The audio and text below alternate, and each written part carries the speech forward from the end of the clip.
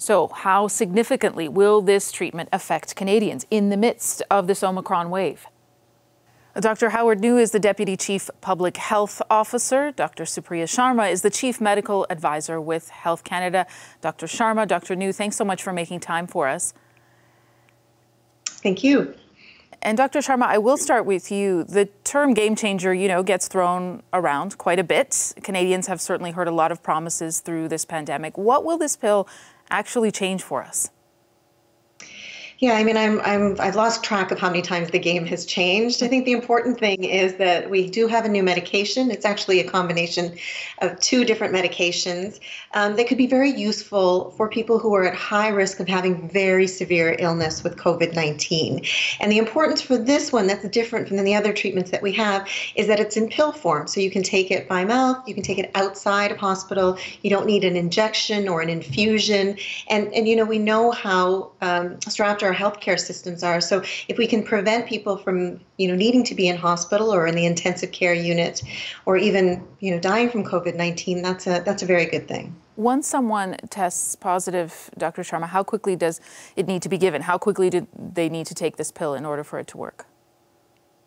Right. So in terms of when it's taken, we really focus on when the symptoms first start. So you count from the time when you first started having symptoms, and the medication should really be started within 5 days. Now, we want the medication to be used in people who have confirmed COVID-19. So you also have to have a positive test. That can be a rapid antigen test, or it can be a PCR molecular test. But you need that, catch it early within 5 days of the symptoms starting, and having a positive test, and being of high risk already for having severe disease. There are a few obstacles, though, and Dr. Njoo, I'll ask you about that. How is the federal government, how are you going to make sure that these pills are actually going to get to people who need it, given how uneven, and I hate to say even messy in some cases, other rollouts have been, and the fact people can't even get tested when they need to in many cases?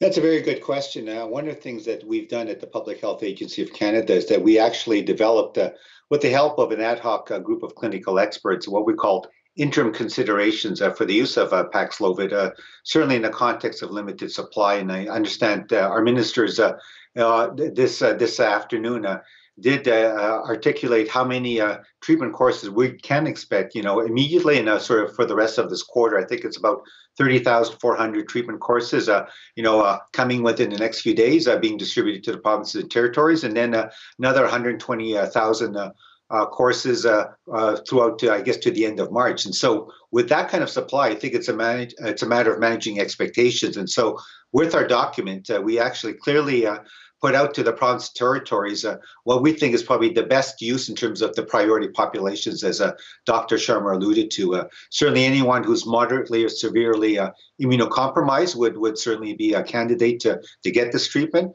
as well as those who are older, because we know that older people are more at risk of getting more severe consequences. So definitely anyone over the age of 80 who is not up to date with their vaccinations, and then anyone over the age of 60 who obviously also might be living in a certain circumstance that makes it harder to, let's say, access treatment if they live in a remote or isolated community, if they're in a long-term care facility, situations such as that. Obviously, Indigenous communities would also be a consideration, as well as any other setting in which social determinants, we know that in terms of disparities or inequities in health are also important in terms of the types of outcomes we've seen among Canadians so far. Beyond, though, underscoring in those documents to the provinces who needs to get these, who should be prioritized, we've seen healthy supplies of rapid tests and things like that not be rolled out quickly and efficiently. People who are not feeling well cannot get their hands on rapid tests, let alone get a PCR test. So that's the part of the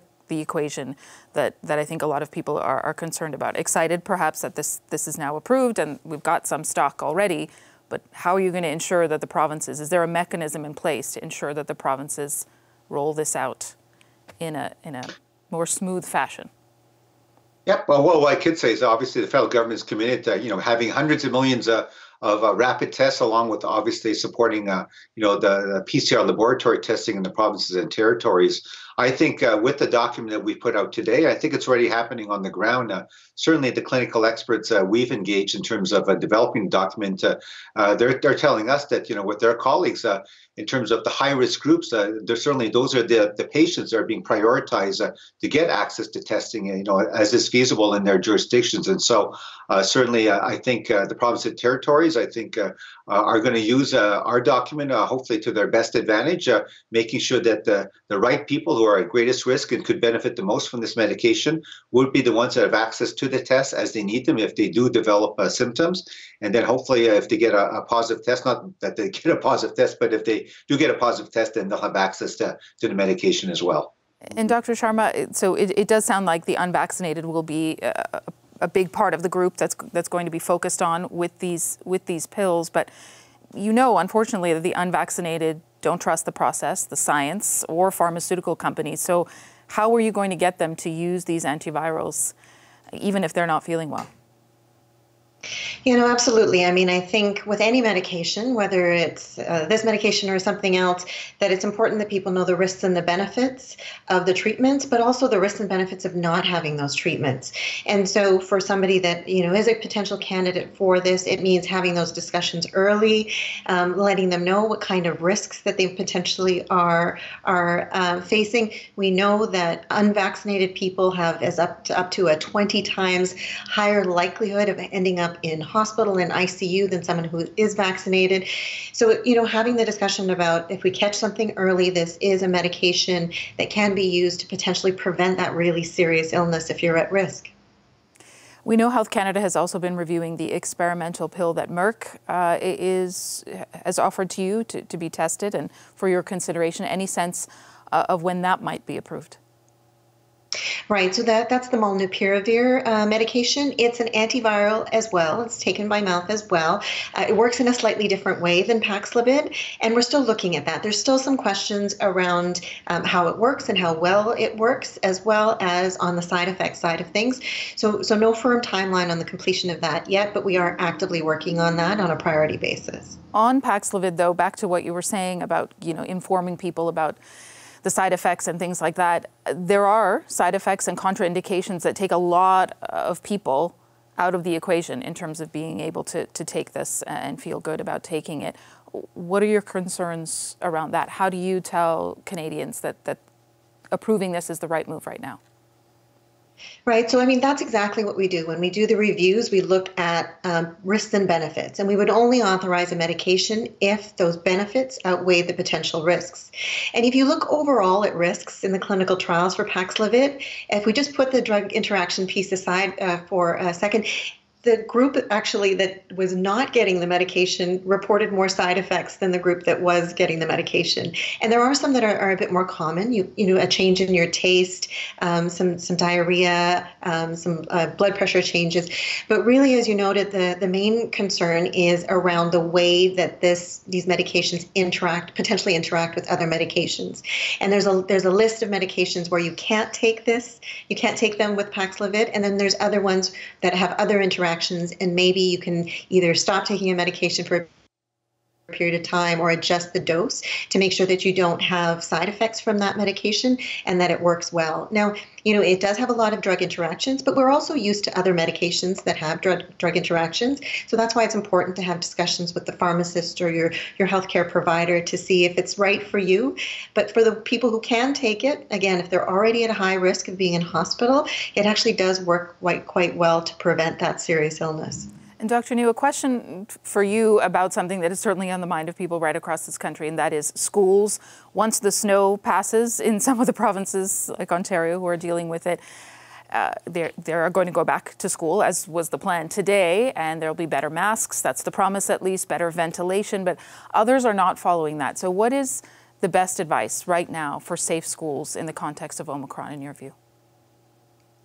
Well, in my view, I think we all recognize that the schools are so important for our children in terms of, not just sort of the learning academically, but in terms of their social development, their mental health, and so on. And so I think the kids have really suffered quite a bit with school closures and online learning and so on. So my personal view, I would say, is that we should have kids return to school. We can make schools as safe as possible. There's never what I would say zero risk, but if we put all the right measures in place in terms of use of face masks and so on, we can make schools a safer place. But recognizing as well that it's not just about the schools, it's also what's happening in the community.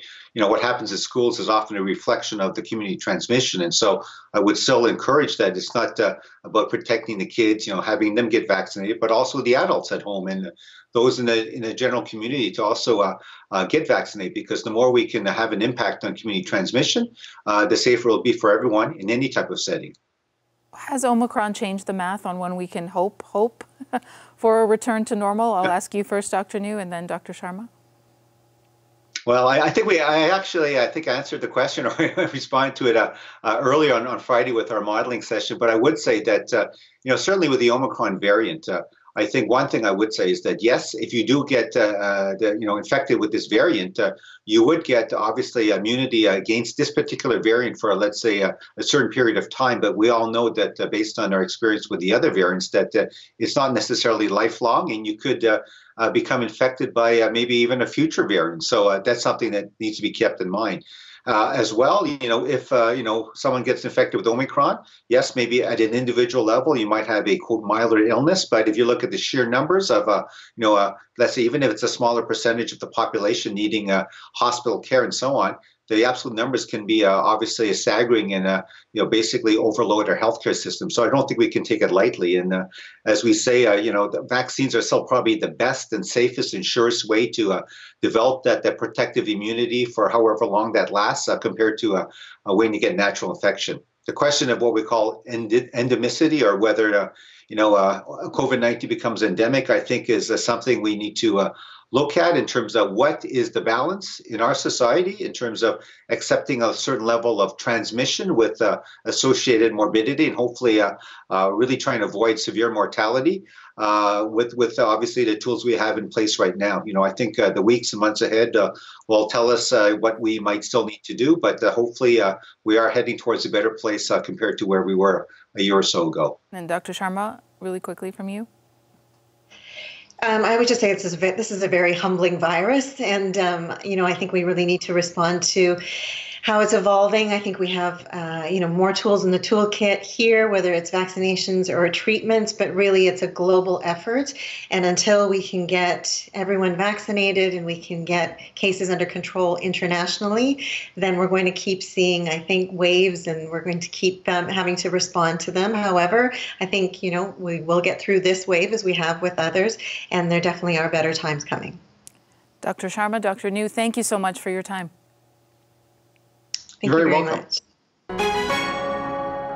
Hi, I'm Vashi Capellos, host of Power in Politics. See more of our show by subscribing to the CBC News channel or click the link for another video.